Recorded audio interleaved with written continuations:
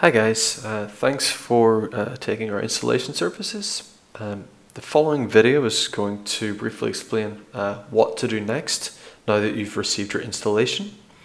For those of you using the test drive or Flo Launch plugin, I'll show you how to use that, and I'll give a quick explanation as to how that works. And also I'll give you just a quick overview of some of the things that you might want to update whenever we send you the new site.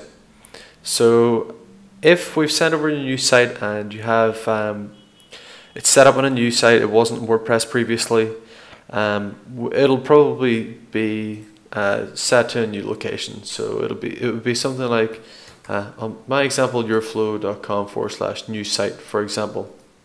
And you would just go there and log in the same as you would as normal, and you'll be able to start straight away.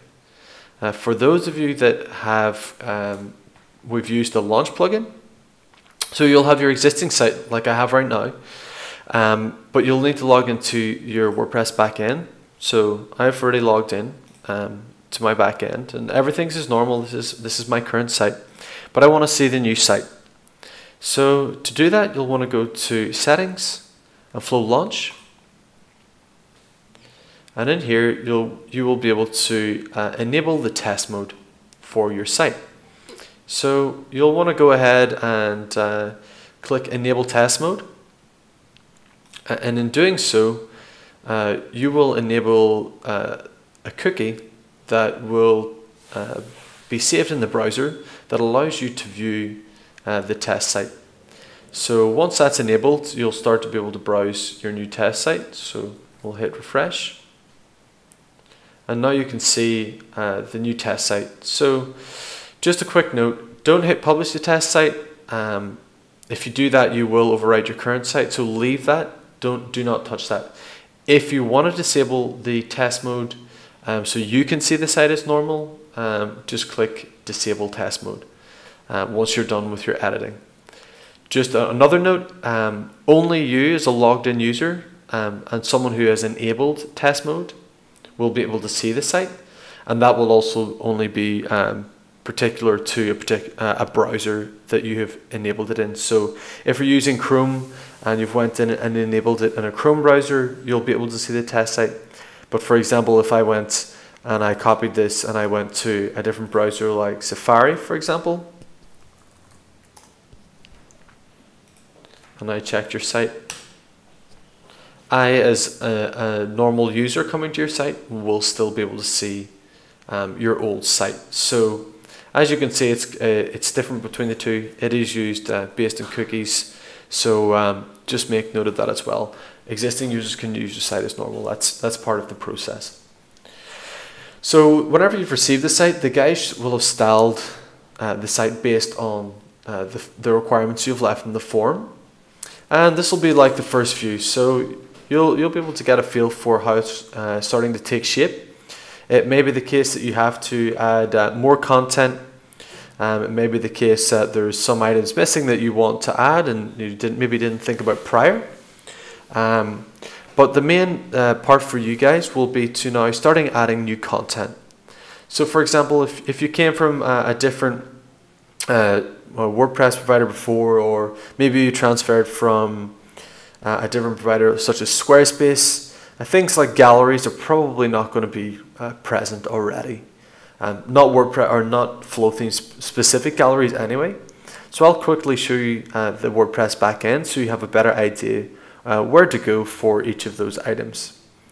Other things that won't be there already would probably be the home slideshow, which you can see here. It can be full screen, visible nearby, etc.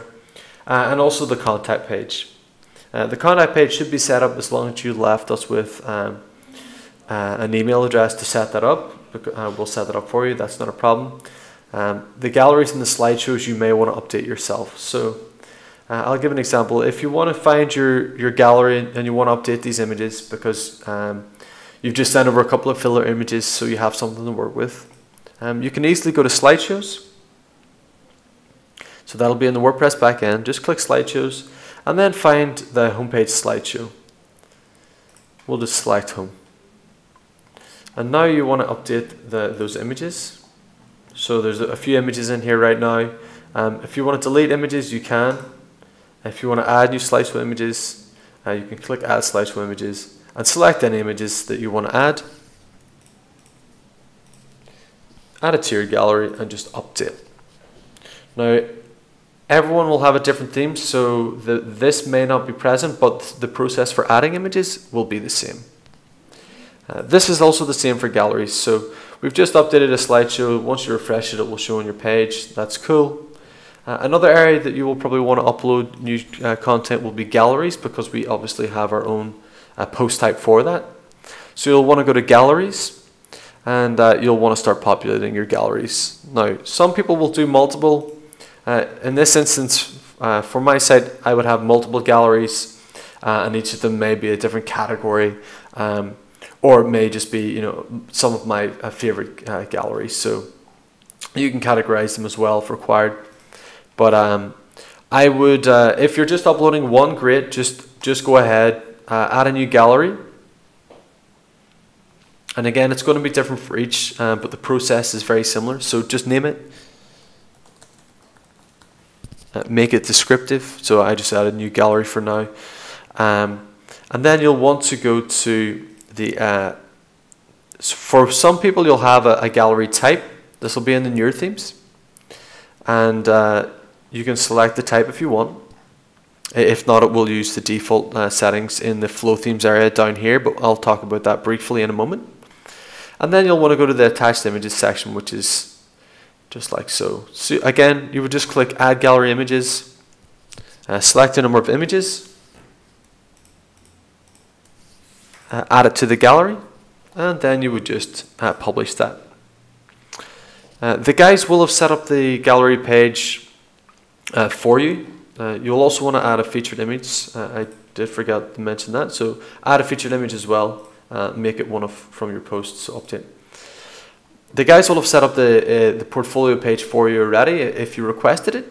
And if so, all galleries should filter into that page like I've just done. So the new gallery I created will come straight in there. All you guys will have to do is upload the new galleries. And just make sure that when you are uploading your new galleries that your images are well optimized. We would recommend using images of around 1500 pixels in height, and that's present for both your landscape and portrait images, because height will be the determining factor for how they look. So 1500 pixels in height should be perfect for that. Finally, I'm just going to quickly talk about the Flothemes area. So the Flothemes area is one of the areas you may want to make some updates to the settings, and each will be different depending on which theme you have. But in here you'll be able to do a number of things. For example, you can add new logos. You could select different menu types. You'll also have areas for content settings for like your blog posts. You may have particular things you want to turn off, like dates in the blog post, categories, for example. This will also be the same for galleries, and you'll also be able to select, your default options for each of those. And again, also for slideshows, for example. You'll also have footer settings, which you'll probably want to update to yourself to say it's copyright by X, Y, and Z, John, Joe, whatever you want to put in there. You'll have a typography options. Again, each theme's different, but with our newer themes, we've enabled two options. There's like a base fonts. With these, the base fonts section, it's super neat. You just choose the 4 fonts for your styling and just save it. And that's going to work great for you, because that will update the entire style of your site. We built the sites around sort of 4 fonts as we do with our brand packages. So again, you would select one for your menu font, and that would also be for call to action and buttons. You'll also have something for your submenu font, and that's for like subtitles, reply to links, etc. You'll have one for all page and post titles, and then you'll have one for your general content font. So that's just the standard font that you'll have in your content for your pages and your comments, etc. If you update those 4 and save it, you're going to have a completely different look to your site. Another area to note is we do have a a custom CSS section. So maybe you know a bit of CSS and you want to change some items. Maybe you want to hide some things. Maybe you want to update items that aren't technically possible as standard with the theme. The CSS section's there for you. Even when you update the theme, this will remain. So you can add your CSS here as required. And one final note, there is a search option. So maybe you want to find something in particular, an option. So I'm searching for gallery, for example, and you can just type it into the search and you'll find all the areas that you need for that. So you'll have all the different options related to gallery, and then you can do that. So maybe you can't find something, just type it in the search section and you should be able to get that. That should be everything for folks. If you have any further questions with the theme, as I said, please review the site first. Start adding all your new content, and then you'll be able to give us more feedback on assistance with styling. And if you have any questions, the teams will be more than happy to help.